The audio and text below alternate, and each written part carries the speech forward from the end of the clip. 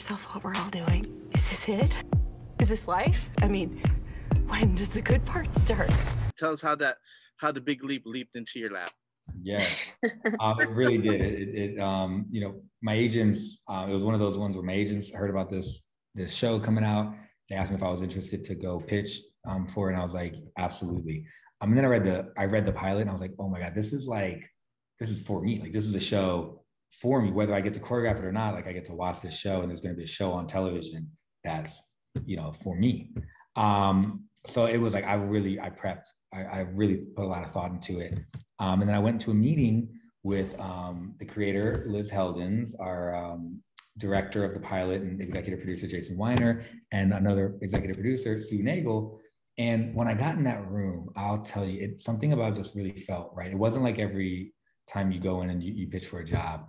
I felt such a care from these people that I just knew instantly. I was like, okay, now I have to be a part of this because I want to be a part of something. It felt special. I felt like these are the people that are going to make something special.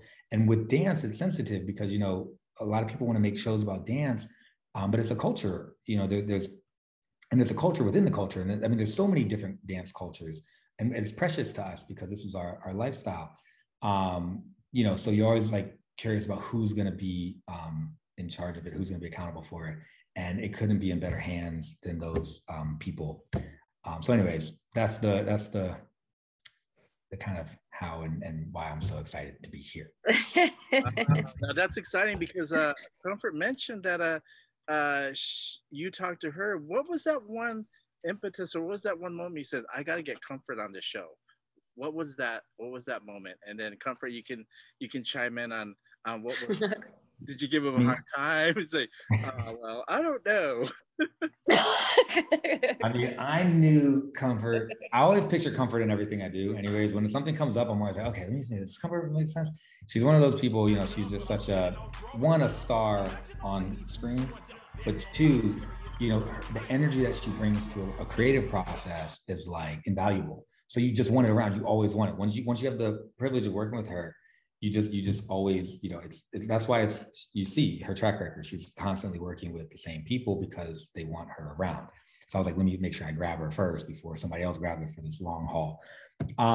But you know, for me, part of it was the amount of styles we had on this show.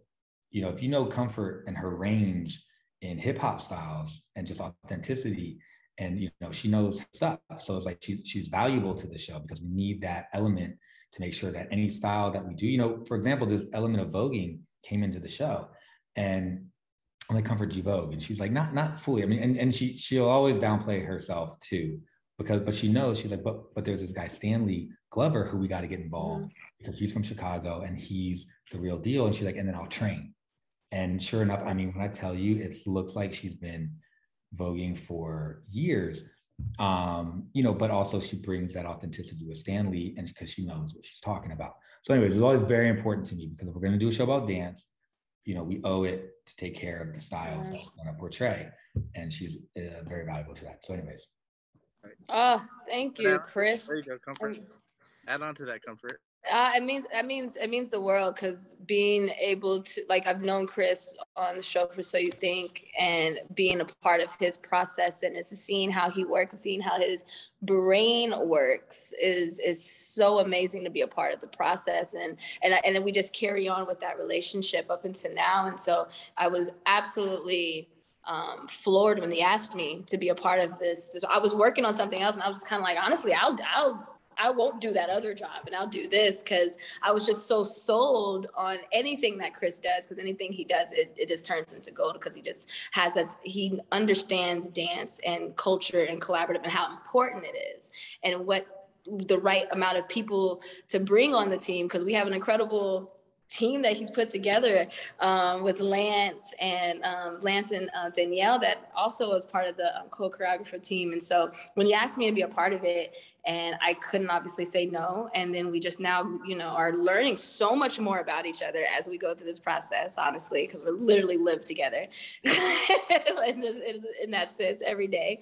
And then being asked to be a part as a cast, because I only came in as a choreographer at first, and then got brought on as a cast member because I honestly think of his good grace, and then also Liz and me accidentally being in the show, but like Liz and Jason being like, you know what, this, would you like to be a part of the cast, and writing me in, and then now I'm in this new journey, and I'm talking out like crazy. I'm just thankful for everyone.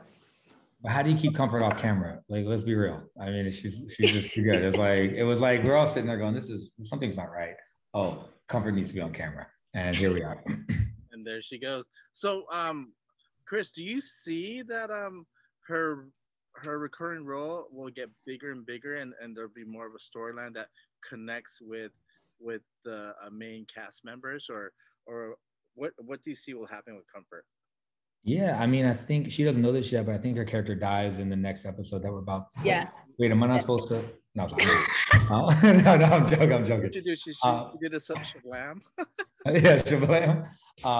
No, I mean, I think, what I love about this show is that they are dedicated in developing as many characters as they can, because I think they really have a desire, Liz and her whole writing team, and Jason, our executive producer, they really want to create a show that everybody can relate to. And, there's going to be people that are going to relate to Simone. There's going to be people that relate to Scott Foley's character. There's going to be people that relate to, Comfort's character. And I think, and it's beautiful to see them really put the time and the care in as we go, because it really is like they work hard. It's not a lot of time. It's a lot of characters. And it's really, it's impressive. So do you both see that the storyline can go either way, from one way to another or whatnot, especially with all the different characters that are in the show? Oh yeah. Absolutely. This Absolutely. thing, a million ways. A million. There's too many ways it can go. So they're like everyone's characters, as you see, like Mike's character, wow. like Reggie's character as a football player, you know what I mean? Julia's character, like it's, you can just go through so many different ways. They set it up so perfectly that each episode is going to literally be like, oh snap, we're following someone. Oh snap, what happened? Oh snap, this is connected. Oh snap, they're interconnected. So you're going to always be on a ride, and it just and it'll take you anywhere. So you just honestly have to just watch it every episode just to see who you get to follow next, and who you get to fall in love, and who do you get to feel like you're related to in some type of way. It's really crazy. Like, people keep asking me, like, well, once the finale happens, like I guess they would, they're assuming like, okay, well, they'll perform the Swan Lake. Like once the show within the show is done with that season, where do you go from there? And I'm like, where can't you go from there? I mean, it really is like the creativity in these writing rooms. I mean, it really is like, I gotta like be careful because I don't want to spoil anything. But there's just every episode there's something where you're like, who thought of this? And you're like, oh well, the writers. Wow, that's so exciting. For you, Chris, you've worked on So You Think You Could Dance as a choreographer. Comfort, you've been an actual contestant. Do you see that this show kind of emulates that that process that you've all gone through with So You Think, or any reality dance shows? Yeah, absolutely. I mean, I think there's a lot of parallels. Somebody asked us if it's like a spoof of the show, and Comfort answered really beautifully about like how it feels more like a homage. It feels really like a tribute to these shows, that do tell these beautiful stories of everyday people, through dance. There's always like a way to connect to these dancers, and I think so I'm excited. I'm with So You Think You Can Dance not happening this season with COVID and all. It felt like, oh man. So I'm really proud that Fox is continuing, just a legacy of dance as it's been such a huge part of dance on television, primetime, national television. I'm glad it's on this network. I'm glad it's here, and I think I think the parallel is really, really, really beautiful. I think if you were a fan of So You Think You Can Dance, I think you really love this show. Right. What about you, Comfort? You want to chime into that? I mean, like, it's true. I mean, he said it best. It's just one of those things where it is a parallel, the connection of anyone who missed watching someone's journey. The reason why people loved So You Think is that and the reason why I loved So You Think as a contestant into an all-star, into eventually a choreographer, is that people got to follow a particular story along with anybody else's dance show, where it's like a group, where it's a team, and you get to know a group of people, and maybe one or two stands out. On a show like this, you get to follow an individual and really connect with their story and see how it actually connects with you, and be able to live vicariously through them and through the moments, and then maybe change your life because this person is about to change theirs and they've been through, it's just all these stories you get to kind of, find a way to relate to. And that's how So You Think made you feel. And I feel like that's how the show is going to make the world feel again. So, because we miss that part of So You Think is that connection to an individual.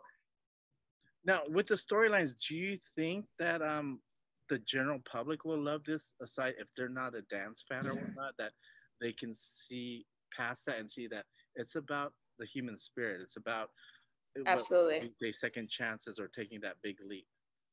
Absolutely. Oh, 100%. There really is, like, I keep finding a different connection to a new character myself personally. True. Like I connect to the whole show because I'm like, it's my life. But then literally, like, I start connecting to like other people's relationships with their parents. And then like, oh, I hear this story about this. I'm like, oh my God, that's my life. I think, they've really tapped into something. I think, that's the reality of a platform like dance. It really does have that. There's all types of people who dance. And what I get a lot of times is people coming to me like, oh, I'm not a dancer. And then I was like, well, but are you though? Because I feel like there's a dancer in all of us, because it's really just an expression. It's just a way to express ourselves, a way to have a voice. It's a way to show that we're happy. When that song comes on, everybody's been to a wedding and you've danced. Like, and I think that person is what this show is about. It's not about the professional dancer that's like the most amazing, that is hard to relate to. It's about that person that goes to the wedding, or that wakes up in the morning and drinks their coffee and has a little dance on the way out. It's the person driving the car, listening to the radio. Yeah. Just can't sit still, Yeah. And it's also like, to chime into that, it's like also about like, I've been saying this a lot, but it's just about like self-acceptance, and then about like body positivity, about like age, like not knowing, it doesn't matter what age you are, what age group, you don't have to be young. You're like, oh, I'm too old to dance. It's like, oh, you watch the show and you can take that away and be like, oh no, I'm not too old to do anything. And if you don't want to have to put dance in that category, you can say, I'm not too old to do anything that I want to do, or any dream that I've been putting myself towards. It has no boundaries. And so the show just kind of gets to, I guess, show you that as well. So talking about the big leap and second chances, for the both of you can each answer separately. What was your first big leap and what was your second chance? I mean, okay. Go for it. Go for it? Yep. Yeah, I'll go for it. My first big leap was up and moving to Los Angeles from Dallas after the show, after actually even just auditioning for the show in Dallas and being like, I have nothing to lose, nothing ever comes to Dallas, let me just go. Taking that step and then getting on the show and then being like, what do I do from here? And then taking that leap and getting on the show, and then taking that leap and then just moving to Los Angeles after it, and just seeing where my life takes me, you know what I mean? And then the second chance happened in the midst of doing So You Think, because like I said before, some of the other things that we were doing is that I got kicked off top 12 and then got brought back for the next episode because someone unfortunately got hurt. But then it was my chance to really show something that I wasn't able to show then, because I was getting down in the dumps. I was always at the bottom. I literally every week was always at the bottom, and I kind of started, my spirit started getting, taken away a little bit. And then all of a sudden I got back on the show and made it all the way to top 8, and then made it on as a main person for the tour that helped me get a little change in my pocket so then I could be able to move to Los Angeles, which was my dream. And so it's just like being able to just say, don't have any expectations, but always put your best foot forward because you never know what's on the other side. And that's what I did. And here I am now, which is now in a show within a show within a show from a show that I was on. Yes. Yeah, my big leap. Let me see. My big leap moment was really like giving into dance. I think I was total anti-dance when I was a kid in high school, but I ended up going. My mom moved me and my sister from Wheaton, Maryland to LA and went to Hollywood High School. And they were like, okay, so what dance class do you want to take? And I was like, I'm not taking dance. And they were like, well, Chris, it's performing arts magnet. You have to take dance. I was like, I'm not doing it. So to the point where they like put me on a track team, like I totally like went past it. I was like, there's no way you're getting me to dance. And then, but I didn't have a physical, so I couldn't compete in track. So I joined the track team. First they made me make the track team. They're like, okay, but you have to try out and you have to make it. I ran as fast as I could so I didn't have to dance, like literally like, I'm not dancing. And they put me on the track team, but I couldn't compete because I didn't have my physical. So I just started ditching every day. Don't ditch, kids, stay in your classes. But this was a very special circumstance. And so I started going to play rehearsal because my sister's boyfriend at the time, Amafika, was Riff in West Side Story at Hollywood High School. So I just started ditching because he was like the coolest kid in school. And I was just sitting there and I would watch, and I started learning the dances, learning the songs. And then at a point, they were all kind of like, Chris, you should just be in it. And I was like, well, I'm not even in this class. And they brought me up to the teachers and they're like, Mr. Golden, Ms. Bridges, can Chris be in West Side Story?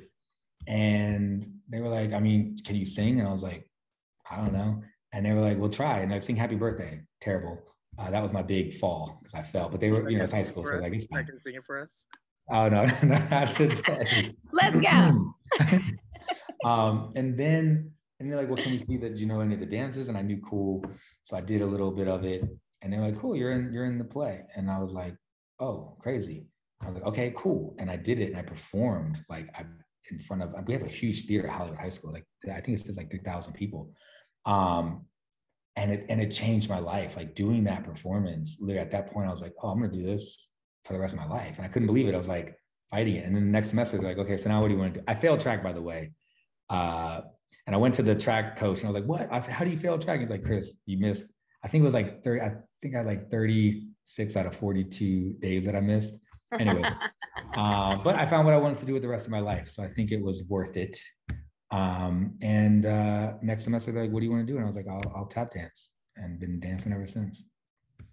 Wow, what an interesting story. I bet you a lot of people don't know that part of your story, do they? So I know that we have to wrap it up. I have so many other questions from how if you learned anything from the cast members and all that good stuff. If you can answer that, and then we'll wrap it up. I know you guys have a busy schedule. Take it away, Chris. Nothing from anybody. No. Yeah, have you learned anything from the cast members, especially their growth in filming the show, or just seeing how they've gone from the pilot to season 2 and whatever you're recording, whatever shooting now, and seeing their growth maybe in dance or maybe in their acting, and or just to see how they're metamorphosizing with the storylines. Did we get a season 2? You said season 2. Oh no, yeah, maybe. Who knows? Put it out there. Put it out there. Put it in the universe. Yeah, I mean, I think I grow every day working with this cast. I mean, because they bring such, they're all such actors, and they have such a craft. They're not just like they'll show up on set and dial it in and and then do their job and go home for a check. They're really invested in this show. So they're constantly teaching us about character, about who their character is, and also just in our process, and how to tell the story together. We're all really in that room together with one script telling a story. And some of my favorite moments are when I'm like trying to do something like, well, actually, I think what if my character does something like this? I'm like, oh, perfect. That's what it is. You have to listen to that. You have to listen to your actors, and listen to the script and listen to the music. I mean, it all really tells you what to do. You just got to listen. And I will say comedy, you know, John Rudnitsky is teaching us a thing or two about comedy, because he is hilarious. I mean, they all really are. But that's been a really fun thing for me. I think it's just learning that comedic timing through dance, because it's an art form in itself. Wow, it's exciting. So go ahead and sell it to everybody why they should watch it. Comfort, you can go first, or Chris, you can go first. Whoever wants to go first, and just sell it and tell them when to watch. Honestly, just watch the show because it's just necessary. It's necessary in your system. It's necessary after Monday Night Football. It's necessary because it hits your spirit. It just talks to you in a completely different way. If you want something diverse, especially it's super diverse, and you see a bit of everyone in the show that's in you. You see it on this show, and that's what I love also the most about it. Yes, it's a, you know, I feel like it's that show that's been missing on television for a bit. You know, I think it's feel good. There's a lot of heart to it, and there's a lot of laughs. And like Comfort said, you know, it's totally relatable. No matter who you are, I know I really believe you're gonna find a character that you relate to. You know, and dance. I mean, dance is it's powerful. You know, and I think one of my favorite things about working on So You Think You Dance, real quick, is like I feel like somehow personally, like every choreographer has a different style. Somehow I feel like I connected a lot to like, you know, just kind of like big like truck driving type dudes, because they would come up to me on the street and they'd be like, hey, you that choreographer from TV? And I'd be like, yeah. They'd be like, oh man, my wife, I don't really watch dance, but my wife had me watching that show. And they'd be like, I really like, I don't know, something about your stuff. Like I always know when it's your routine. I would it always like make me feel something. And I was like, I didn't know dance could do that. I'm like, it blew me away. And I was like, oh, that's kind of amazing. And I think that's what this show can do for a lot of people. There's a lot of people out there that don't think that they're going to connect to dance. But, you know, I hope that they watch it and give it a shot, because I think it'll surprise them. Yeah. And watch it Monday night on Fox. Monday night 9 p.m., 8 Central. Oh. Most definitely. I'm already hooked. I watched episode 2 and I can't wait for episode 3. Yes, come on. I say, are you ready? The Big Leap, a new drama, premieres September 20th on Fox.